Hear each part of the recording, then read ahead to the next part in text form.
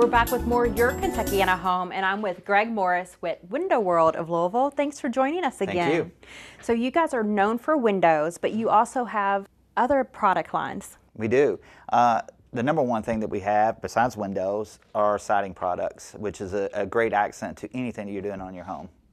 And you have lots of different types to choose from and colors. We do. We have a wide variety of colors, you know, up to 25 different colors for vinyl siding, and different styles, which is like a 4-inch Dutch lap, a 4-inch conventional, and a 5-inch.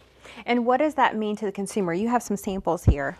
And when you're talking about a double 4, you're just talking about the profile right here. It doesn't have very much design. It gives it the look of wood. You know, a lot of people want to keep that real wood look, you know, with vinyl siding. So you got a double 4, which is a 4-inch profile, double 5, which is a 5-inch, and it gets just a little bit bigger, you know, if you want to go that style. And this has the foam behind it already there.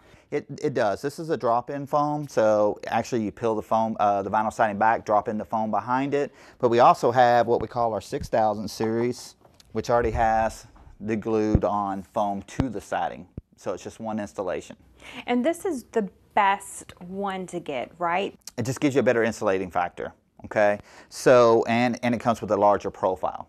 So, which is good. A lot of people, this is a 7-inch profile, and it really gives it that real cedar wood look to a home. One of the reasons the foam is important is, let's just say I get all new windows on my home, so I think my house is insulated, but it's not, because I have older siding that does not have the foam backing. That's correct. A lot of the contractors put a tie-back paper behind it, and they don't insulate, and they just put the siding over top of the tie-back paper, which is right on top of the wood.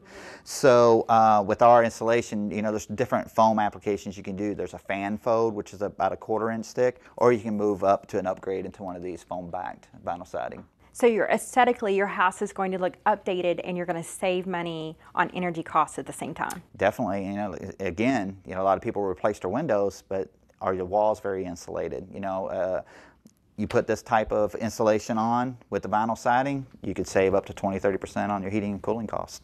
And that's a lot now. It is a lot. Energy keeps coming up, so we save as much money as possible. If someone's interested in having you come out and give them an estimate, how do they contact you? And just give us a call and one of the girls will set up one of our qualified estimators to come out. They'll take a look, measure it up, show you many different designs. They can actually hook up their laptop, take a picture of your house, and put the vinyl siding colors on there so you can pick it right straight from the computer. Wow, so you're going to know what it's going to look like before you even leave the house. 100%. Why would someone replace their vinyl siding? Well, many years ago, the contractor grade siding is not as thick, and they didn't put the sunblock into it that we have today. So a lot of people would have fading. You know, one side of the house might be lighter or darker depending on how their house weathered and so on. But nowadays they put so much sunblock into these and things like that. And we call it sunblock because that's what it does. But it won't fade. It has a fade resistant texture to it and colors and so on. So it stays consistent around the house. And then the weather also deteriorates it over time. It does. It becomes brittle. Many people have mowed their grass and rock shoots and they got a big hole in their siding and they call us up and we come out and give them an estimate for it.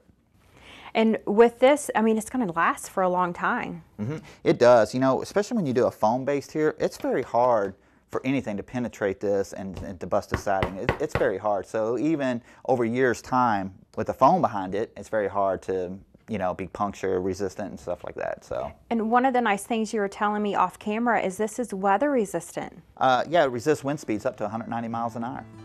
That's really nice, especially here where we have tornadoes a lot. Mm-hmm, definitely. And I've had certain situations where we've had the hailstorms and such. We used the foam-backed vinyl siding. A lot of people around, their neighbors, were changing their vinyl siding out. My customers weren't. Didn't even penetrate. The siding was never affected by the hailstorm. Well, thank you so much for teaching us about siding today. We really appreciate it. We'll be back with more Your Kentuckiana Home in just a moment.